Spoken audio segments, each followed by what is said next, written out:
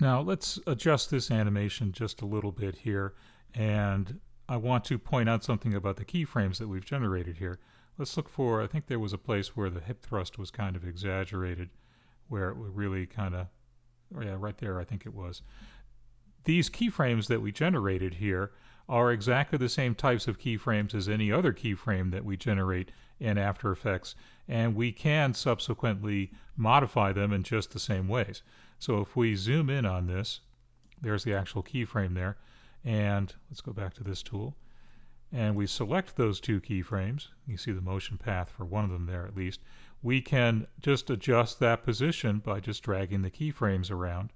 In this case, we're dragging both together to just fix that little bit of the animation.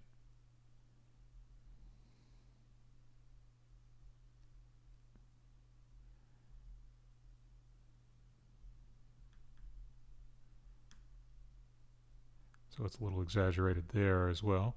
So we'll just swing these back a little bit, like so.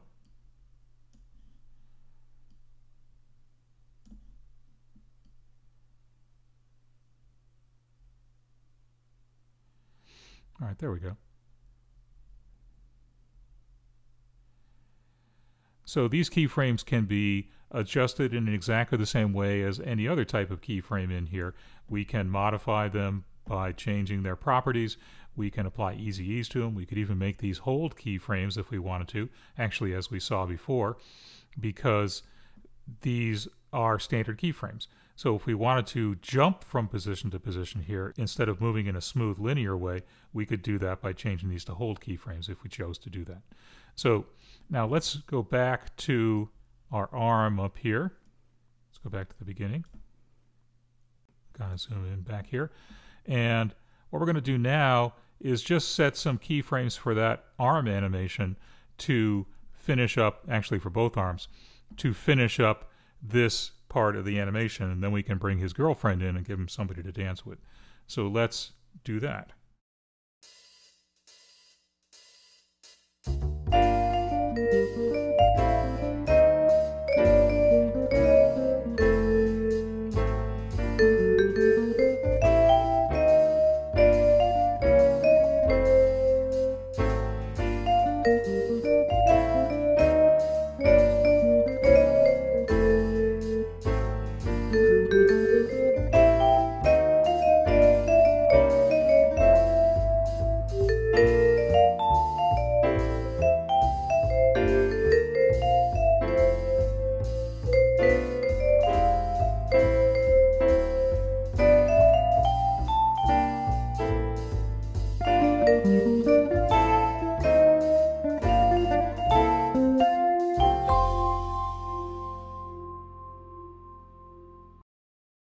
Let's just give that a quick preview and see how that looks.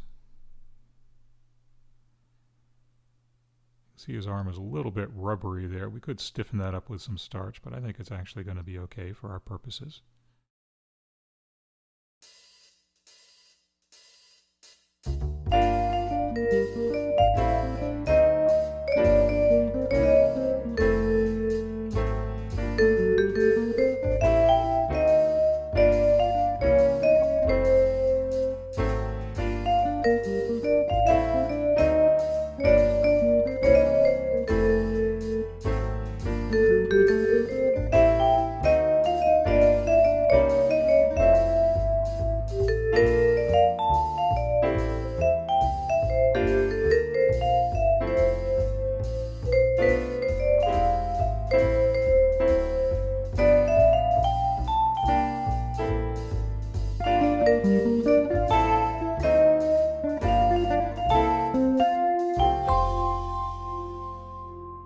All right, and now let's do just the same thing for his right arm. Let's take a quick break here though and do that in the next video.